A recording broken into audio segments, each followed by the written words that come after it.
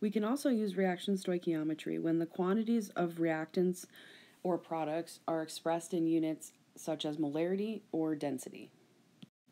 Here we have the reaction of gallium and hydrochloric acid to produce gallium chloride and hydrogen gas. Let's calculate the mass of gallium chloride that can be produced from 2.6 liters of 1.44 molar hydrochloric acid. Notice that we're not given grams, we're not given moles, but instead we're given units of molarity.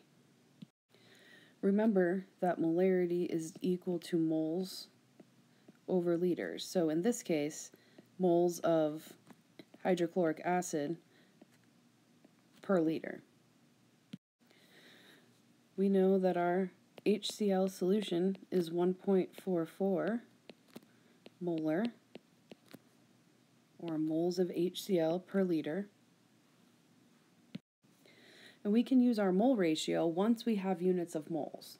And so here we need to get rid of the liters on the bottom, which we can do because we know that we have 2.6 liters of this 1.44 molar solution. So our liters cancel. And now let's use the mole ratio of HCl to gallium chloride, because we're looking for the mass of gallium chloride. So we'll put our moles of HCl on the bottom.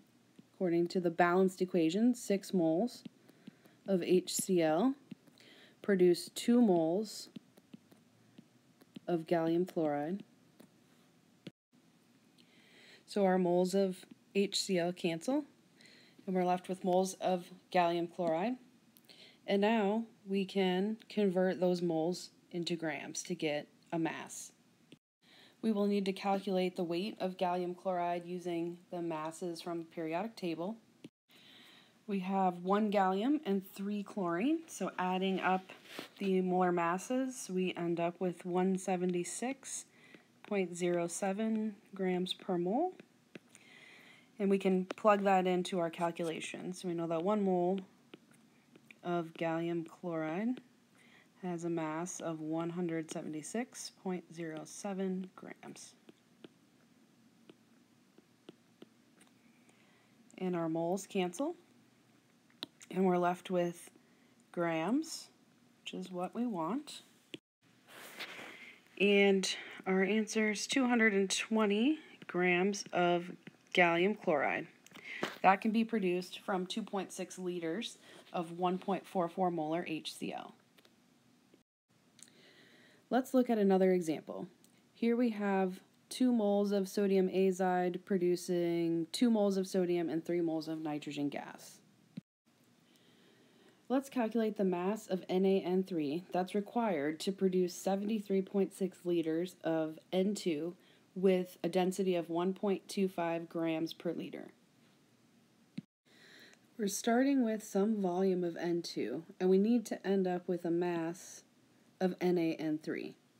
So that tells us that we need to figure out the moles of N2 so we can use a mole ratio to get the moles of NaN3.